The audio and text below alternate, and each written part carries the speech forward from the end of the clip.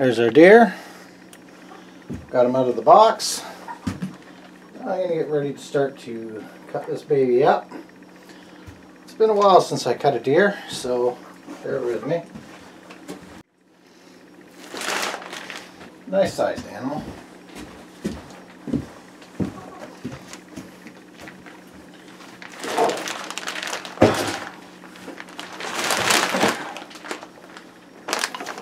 Meet up with my line there.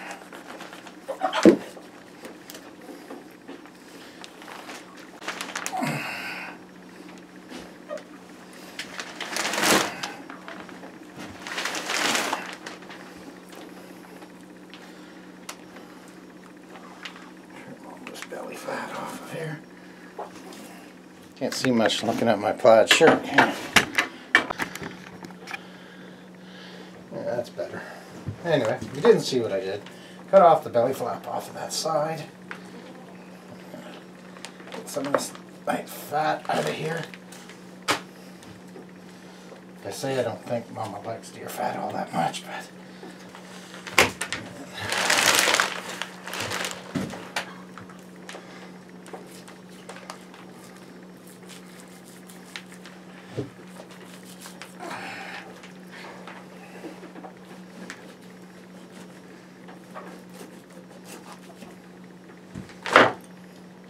you could almost bake bacon out of that belly flap. Alright, now, nice tenderloins right in here.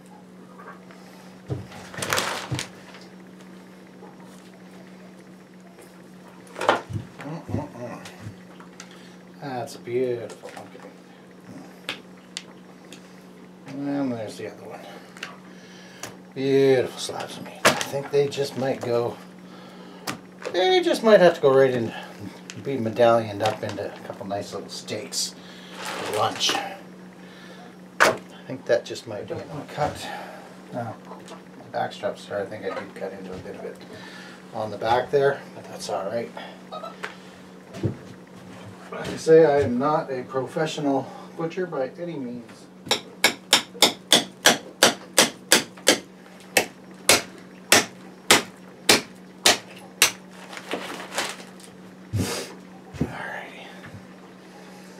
So this I'll pretty much take right up to the saw, and I'll saw it all up into some lovely little pieces, and then we'll take it into the house, and we will, we got a lot of fat on this, a lot of meat on them ribs too.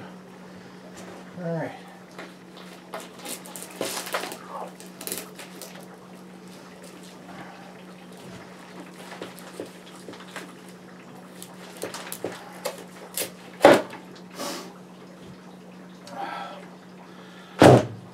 Take some nice pieces out of that, but a lot of that will go to grind. Out of this neck muscles also go to grind. And I get a couple nice corned beefs out of it.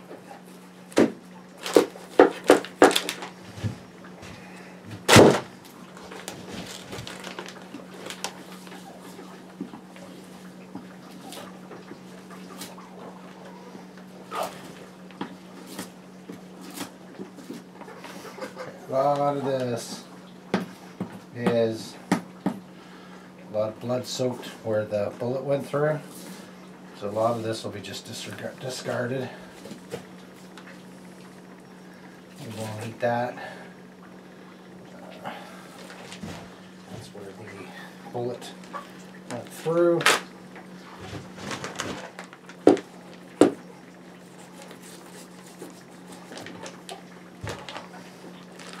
Cut around all that. Take out what's good, what's not.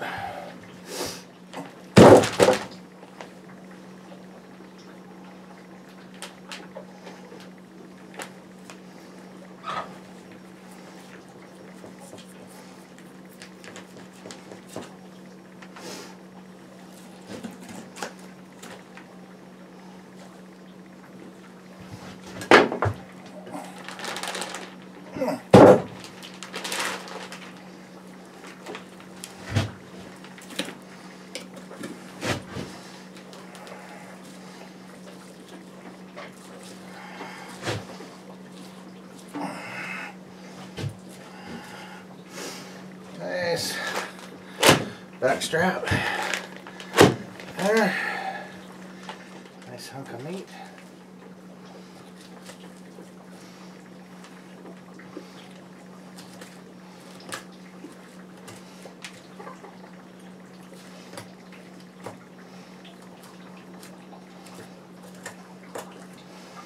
Oh, I should have gloves on.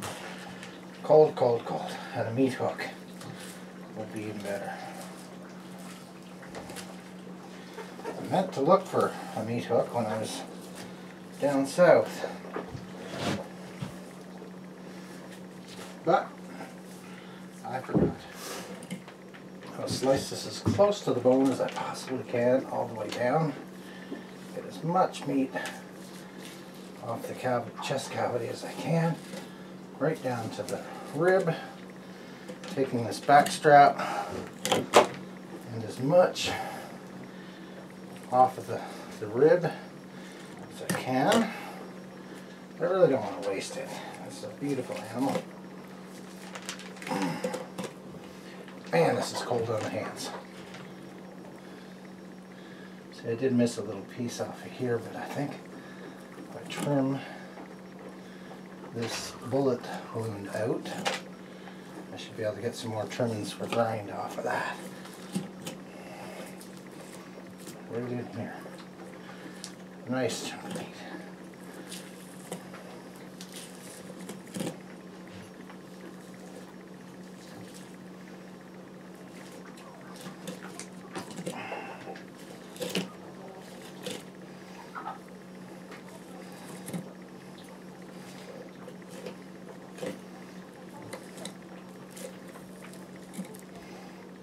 Nice piece of meat.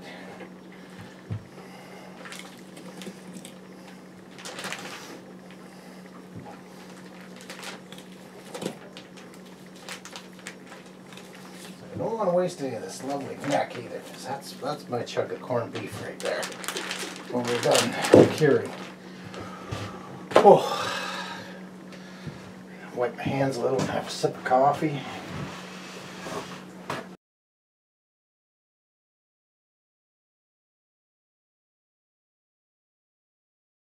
Alrighty, I'm going to go grab the hind, and I'm going to buzz it through the saw, cut up some steaks, and then we'll go from there.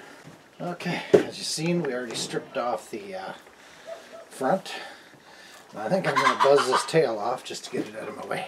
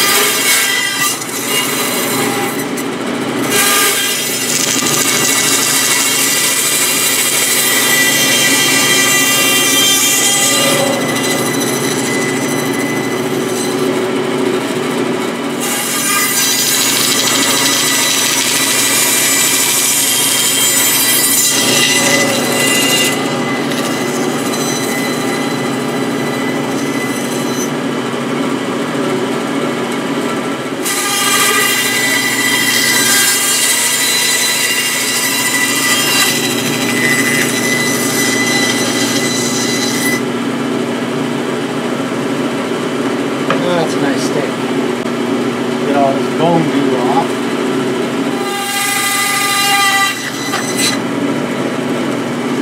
That's more like a roast.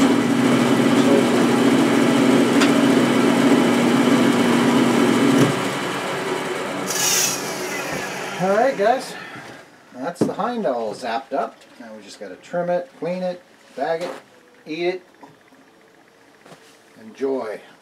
Lovely organic meat. Okay, Papa, so that's what's for supper? That's one steak? That's a nice one steak, or you can have a smaller steak. We got smaller steaks, we got big steaks. Now is this all your buck here? This is my buck. What's going neck meat? It can be nice roast, or it can be corned beef. Corned beef. That's Correct. my corned beef. These are the inner loins, tenderloins, which can be sliced into nice little medallions or Whatever you want. Stew meat.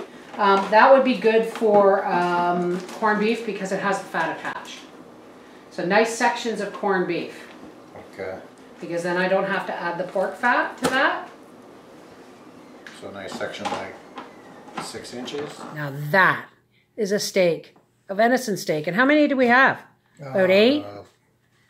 10? Probably like 15. Okay, here we have approximately, what, 30 pounds of ground meat, dear? Oh, at least. And this looks white because we have added our pork trimmings and pork fat trimmings. This is what it would look like if it was just straight venison. It's very, very lean, and we like to add the pork fat and a bit of pork meat to make it a juicier grind. Now, I'm going to say that all together, it's going to be 5 parts venison, 1 part pork. Eh, dear? Mm-hmm. Yeah, that's about it. So I'm going to bag this up and then I'll show you. I'm sorry for the lack of closing, folks. The only thing I can say is that we were really, really busy, but there is more videos to come.